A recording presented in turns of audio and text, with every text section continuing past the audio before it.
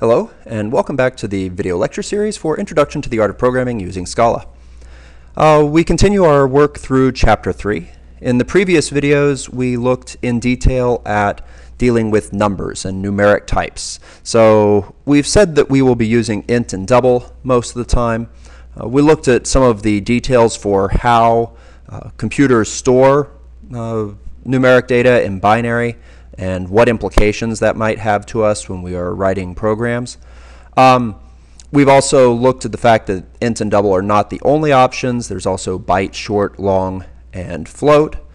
In this video, we want to look at some of the details around types that we generally don't think of as being numeric types. For example, char to represent a single character, or string to represent a string of characters. So we have Scala up here in the REPL, and we've learned previously that we can make a character literal by putting a single character inside of single quotes. We can also call toChar on an integer, and so you can see that the number 100 happens to map to the letter D. String literals were created by putting things in double quotes. Okay. And that's about how far we got with these previously.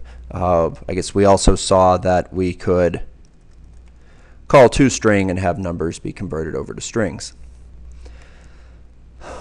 When we type in a string like this, or when we type in a character, everything is happy as long as the character that we're typing in is something that's easy to put on the keyboard. But what about when it's not? So for example, let's say I wanted to do something like, after dinner, she said, I need to finish my homework. Now, anyone who's had previous programming experience can look at this and immediately see that we have a problem. And if I go ahead and hit enter, you can see that there is an error here. The problem is that my string itself, the after dinner she said I need to finish my homework, is one that has double quotes in it. And when Scala looks at this, it sees open double quotes here and close double quotes here, and then a bunch of other stuff followed by an empty string at the other end, and it winds up being confused because it's not really certain what I need to finish my homework period means. So that's somewhat problematic for it. If we want to represent a character like a double quote, we need to what we refer to as escape it. We need to put a backslash in front of it. And so by doing that, Scala says, oh, this double quote, because it's after a backslash, it is not supposed to be terminating the string. Instead, it is supposed to be treated as just a normal double quote, and the same thing here. And so you can see that that comes out just fine.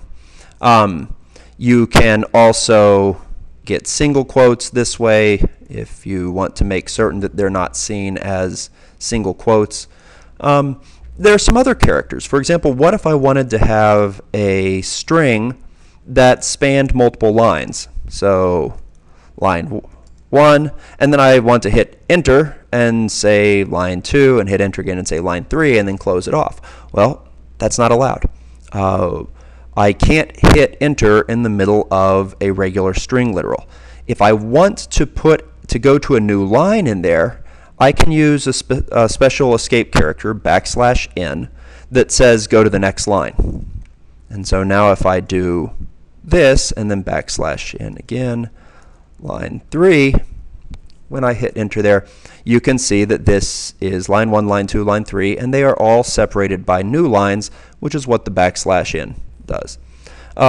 There's a \t for doing tabs, and there are a number of other characters that are standardly used with a backslash to represent things that are hard to type. An interesting question which might have occurred to you is, what if I actually want a backslash? I want to have in my string, missing an I. Well, that winds up being a problem because it says after that backslash you need to have something that was supposed to be what you were escaping. Turns out the solution to this is, well, when you want a backslash, you have to backslash your backslash. And there are certain times in programming when that can be particularly troublesome. So we want to see how we can get away from that. There's one other form of escape character that you probably won't use all that often, but I just find it so interesting to point out that it's worth doing so. What if you want something else that's not nicely typable? So it turns out that the char type in Scala is encoded in what's called Unicode. Now Unicode, if you were to go and do a search for it, Unicode is a standard encoding that takes you from numbers into various characters, and it uses 2 bytes. So there's a little over 65,000 possible characters that can be encoded in Unicode.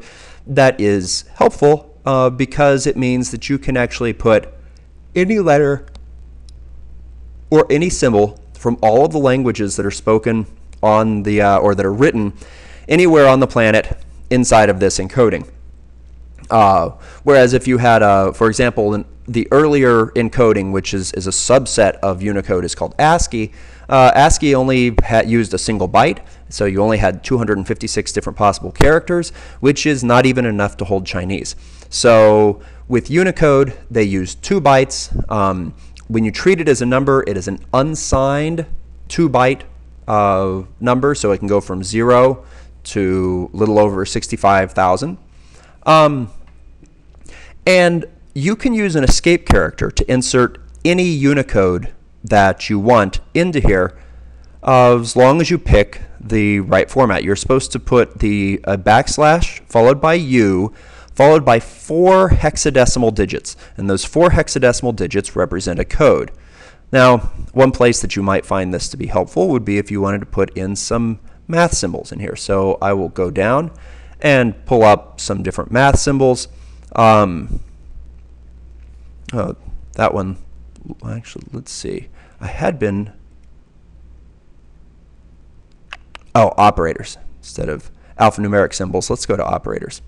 Here's a fun one. How about a triple integral over a closed volume? You can see here at the bottom, it says 2230. If you go this far out, you can notice there are E's and F's. So that is in hexadecimal, 2230. So if we now come into here and I do something like print line backslash U 2230, when it prints, you can see we get a funny symbol, and that symbol happens to be a triple integral over with the loop around it for saying it's over a closed volume.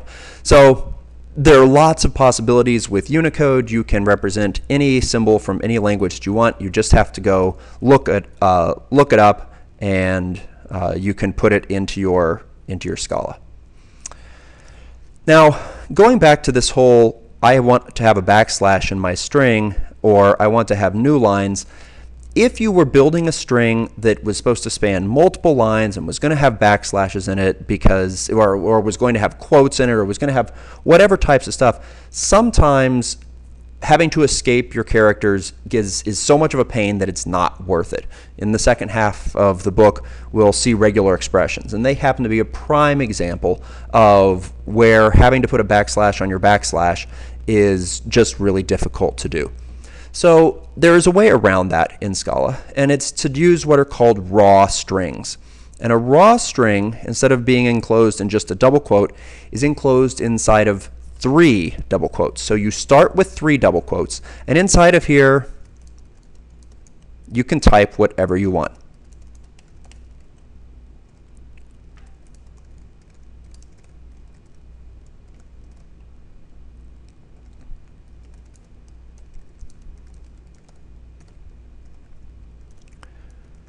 And in fact, you can have things that would normally be identified as escape characters, and when they are inside of a raw string, they are not interpreted that way. Okay, so the \n does not become a new line, the \t does not become a tab. Individual backslashes are just fine.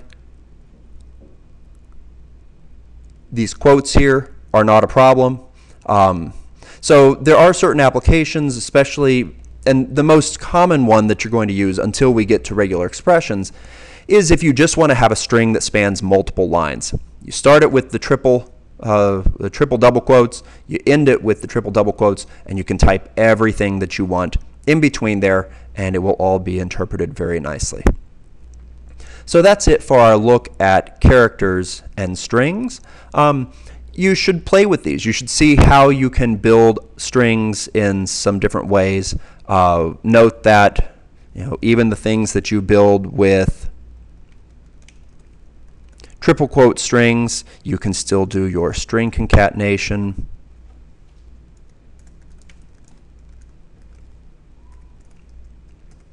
And things such as that. So you should play around with that and make sure that you understand how things are supposed to be happening and how they work. Also, play around with some of the characters that in single quotes, and see if you can figure out things like where the regular alphabet lies in Unicode. So that's it for this video. See you again soon.